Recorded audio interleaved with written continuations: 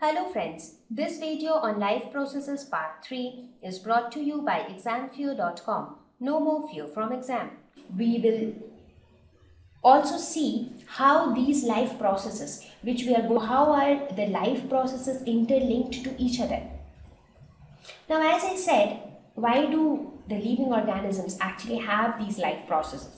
Because the living organisms need some energy, and these life processes will give that energy, because organisms need energy for everything, for walking, running, studying, even for sleeping. They need some energy because we still breathe when we are sleeping, right?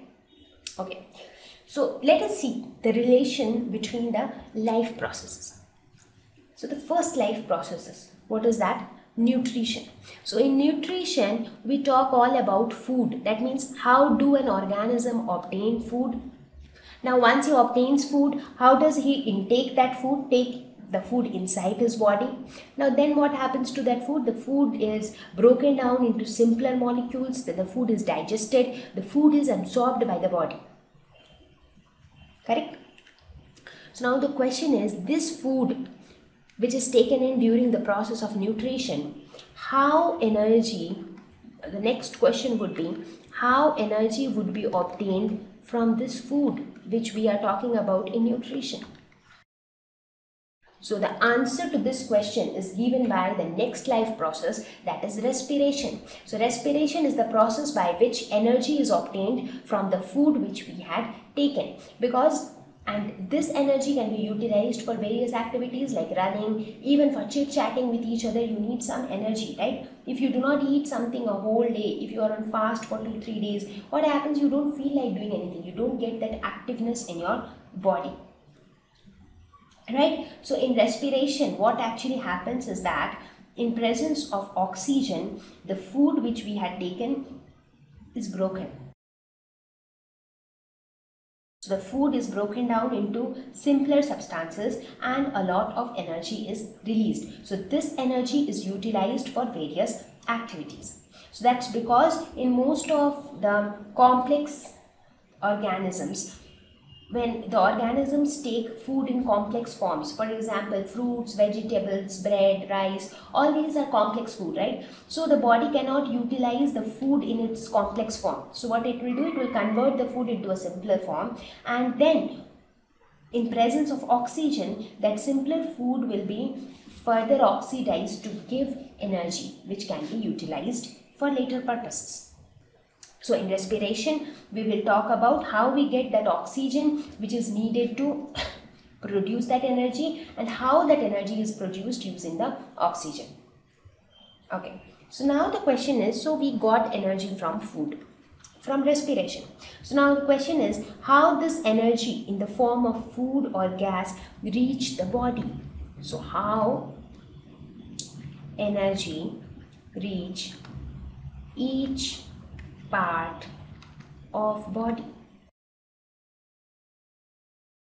because each and every cell inside our body needs energy, right? So how do we transport the nutrients or the food or the gases to each and every cell?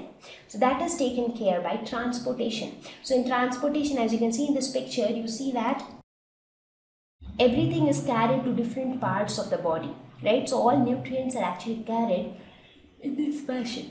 So we will talk about transportation in detail in our later slides. So for now you can just understand. So transportation means in respiration energy is produced. Now that it has to reach each and every corner of body. So there we have the transportation. So this transportation system in human beings is known as the circulatory system. And in plants, it is taken care by the vascular bundles. I'm sure you are aware of these names now. We have spoken about the vascular tissues while we were talking about tissues in class 9th. Right? So in human beings, we have the circulatory system for this purpose, and in plants, we have the vascular bundles. Okay, so now the energy and all the nutrients have reached each and every corner of the body. Now, what about the wastes? So now, by the time so many things have taken place, there was a lot of waste production as well, because when the food gets digested, the food is actually getting converted into simpler substances. So during those chemical reactions, a lot of waste materials or harmful substances are also produced. So what happens to those substances? We just cannot keep accumulating wastes inside our body. So those waste products or those useless byproducts which are formed during the process of energy generation needs to be got rid from the body. So the process of removal of such waste products is known as excretion. Right? So now you understood how nutrition, respiration, transportation and excretion are related to each other. So in this lesson we will talk about these 4 life processes in detail one by one. So we will thank you.